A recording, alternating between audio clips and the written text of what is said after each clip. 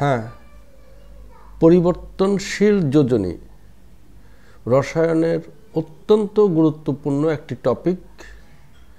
এ বিষয়ের উপর ধারণা না থাকলে অনেকগুলো সংকেত লিখতে গিয়ে শিক্ষার্থীদের বিপাকে পড়তে হয়, না বুঝেই মুখস্থ করতে হয়।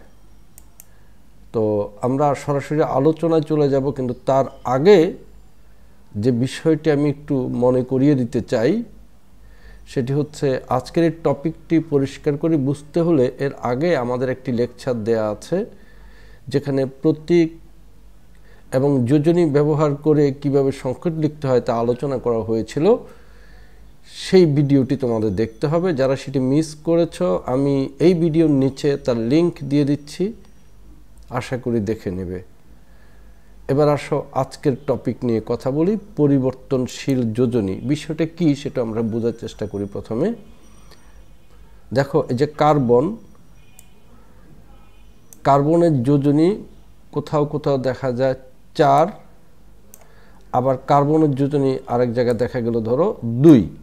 তাহলে কার্বনের 2 ধরনের যোজনী হলো। এই যে ঘটনা, এটির নাম পরিবর্তনশীল যোজনী বা পরিবর্তনশীল যোজ্যতা। কার্বনের পরিবর্তনশীল যোজ্যতা আছে। এরকম আরও কয়েকটি পরমাণু আছে, তো আমি একটা একটা করে একটু বলার চেষ্টা করি, তোমরা খেয়াল করে শোনো, বুঝে যাবে আশা করি ইনশাল্লাহ। আমরা যখন কার্বন ডাইঅক্সাইড বলি, কার্বন ডাইঅক্সাইড সংকেতটা আমরা লিখি CO2। আসল ব্যাপারটা কি একটু বামে দেখি। মূলত এখানে কার্বনের যোজনী 4, এটা পাবে অক্সিজেন। অক্সিজেনের যোজনী 2, এটা পাবে কার্বন। তাহলে সংকেতটি হচ্ছে C2O4।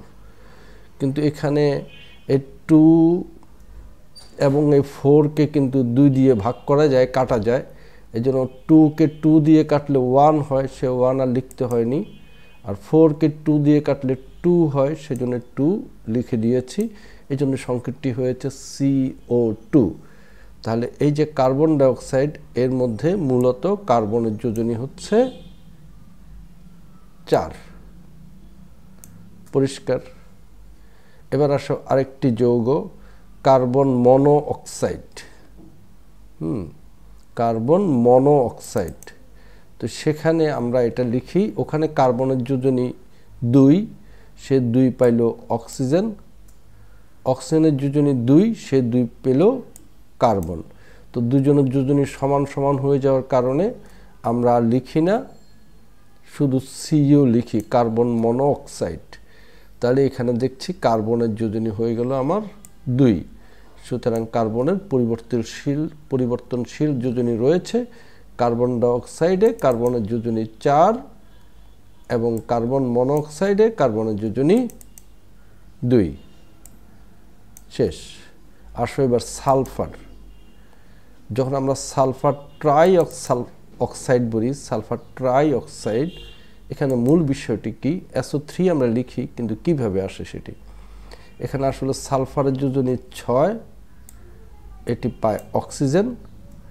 অক্সিজেনের যোজনী 2, অক্সিজেন যোজনী 2 কিন্তু ফিক্সড, এটি পায় সালফার।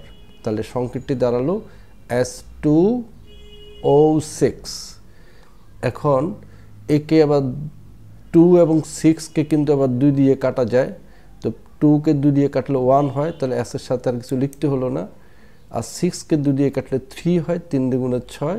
তাহলে সংকেতটি দাঁড়ালো SO3, সালফার ট্রাই অক্সাইড। এবং এখানে আমরা লক্ষ্য করছি তাহলে সালফারের যোজনী হলো 6। সালফার ট্রাই অক্সাইডে সালফারের যোজনী 6। এবার আসো আরেকটা দেখি, আমরা বলে থাকি sulphur die oxide. Sulphur die oxide, এখানে ব্যাপারটি হচ্ছে সালফারের যোজনী 4, এ 4 পাবে অক্সিজেন। অক্সিজেনের যোজনী 2, সে 2 পাবে সালফার।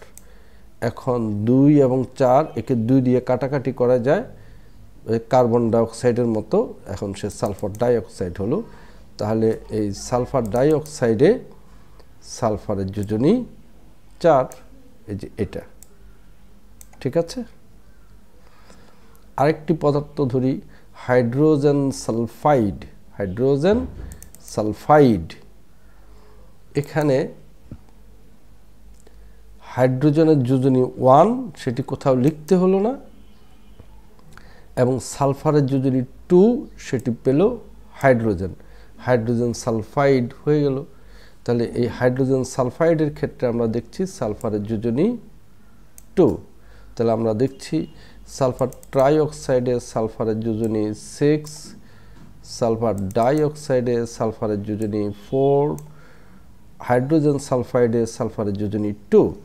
সুতরাং সালফারের পরিবর্তনশীল যোজনী রয়েছে। এবার আসো নাইট্রোজেনের বিষয়। নাইট্রোজেনের বিষয়টা অনেক বেশি মজার বিষয়।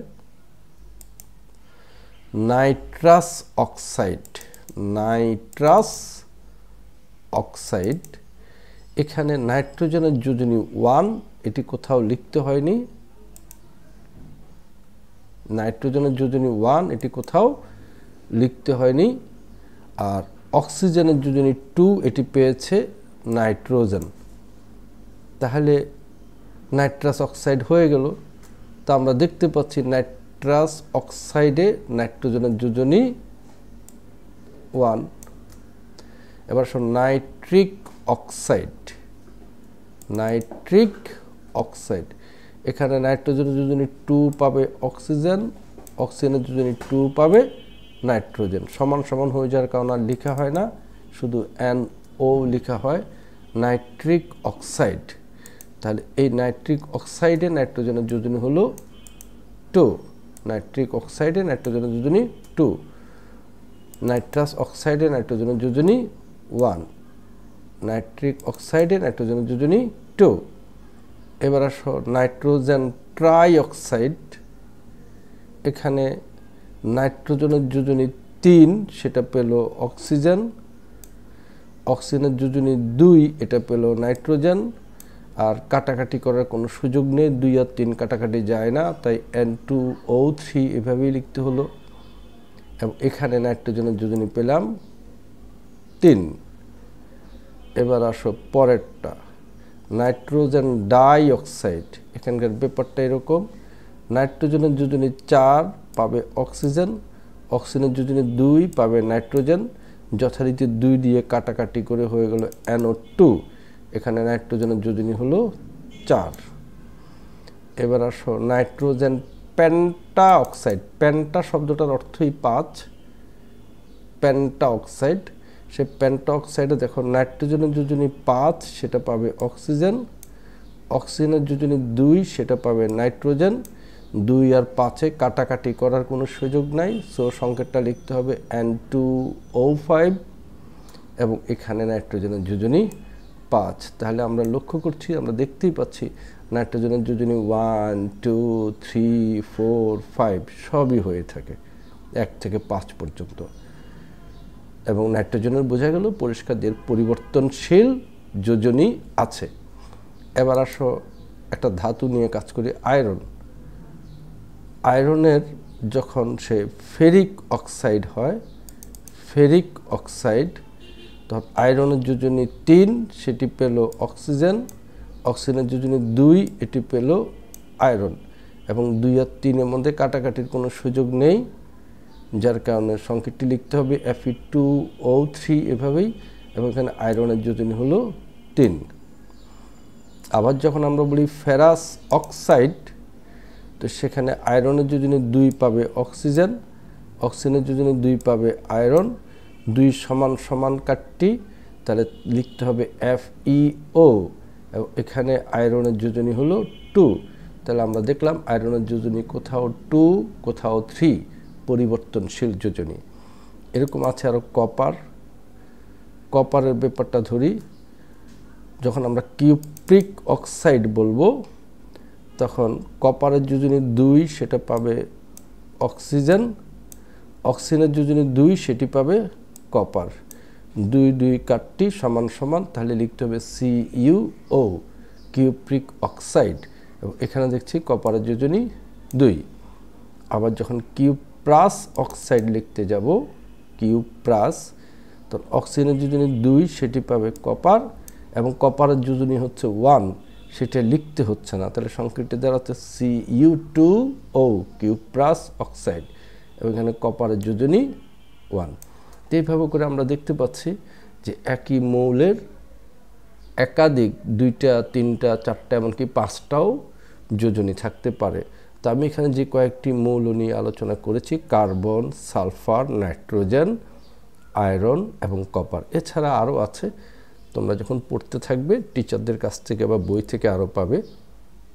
তো ঠিক আছে, এখন পরীক্ষায় যদি প্রশ্ন আসে যে কার্বনের পরিবর্তনশীল যোজনী আছে ব্যাখ্যা করো, আমি আবার বলছি, কার্বনের পরিবর্তনশীল যোজনী আছে ব্যাখ্যা করো, তাহলে তুমি কি লিখবে? এইভাবে করে আমরা লিখতে পারি। দেখো এখানে লিখে রেখেছি আমি।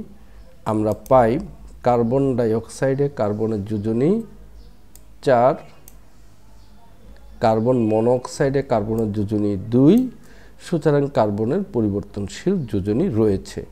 আর কিছু বলতে হবে না, আর আরও পেঁচিয়ে পুচিয়ে অনেক কথা বলার কোনো দরকার নেই, ঠিক আছে? আবার কোশ্চেনটা যদি সালফার দিয়ে আসে তাহলে আমরা বলতে পারবো যে আমরা পাই সালফার ট্রাই অক্সাইডে সালফারের যোজনী 6, সালফার ডাই অক্সাইডে সালফারের যোজনী 4 এবং হাইড্রোজেন সালফাইডে সালফারের যোজনী 2। সুতরাং সালফারের পরিবর্তনশীল যোজনী রয়েছে। তো আমি যেরকম sulphur try oxide, sulphur die oxide, hydrogen sulphide এগুলো ব্যবহার করছি, তুমি অন্য যৌগ ব্যবহার করতে পারো, কাজ করতে করতে এসে যাবে। তো পরিবর্তনশীল যোজনীর বিষয়টা, একই মৌলের একাধিক যোজনী থাকার বিষয়টা আমার মনে হয় তোমাদের বোধগম্য হয়েছে। আমার বিশ্বাস যে এখন পরীক্ষায় আসলে বা তোমাকে প্রশ্ন করে তুমি উত্তর দিতে পারবে। আর যদি একান্ত সমস্যা হয়ে থাকে তাহলে ভিডিওটি আরও একবার দেখার জন্য পরামর্শ দিচ্ছি, অথবা কমেন্টে আমাকে জানাতে পারো, আমি তোমার সমস্যার সমাধান করার চেষ্টা করব। আর যাওয়ার আগে যে অনুরোধটি করে যাব সেটি হচ্ছে এই, যে আমি আসলে গতানুগতিকভাবে একজন ইউটিউবার না, আমি লেখাপড়ার যে বিষয়টি সেটি শিক্ষার্থীদের কাছে সাধ্যমতো সহজ করে উপস্থাপন করার চেষ্টা করছি। আমার যতটুকু আছে ততটুকু নিয়ে আমি কাজ শুরু করেছি। এ বিষয়ে তুমি এবং সকলের একান্ত সহযোগিতা আমি কামনা করছি। তাই আমার এই ভিডিওটি যদি ভালো লেগে থাকে অবশ্যই এটি শেয়ার করবে বন্ধুদের মাঝে এবং আমার ইউটিউব চ্যানেলটি সাবস্ক্রাইব করবে এবং বেল আইকনটি ক্লিক করবে। তো আজকের মতো সবাইকে ধন্যবাদ।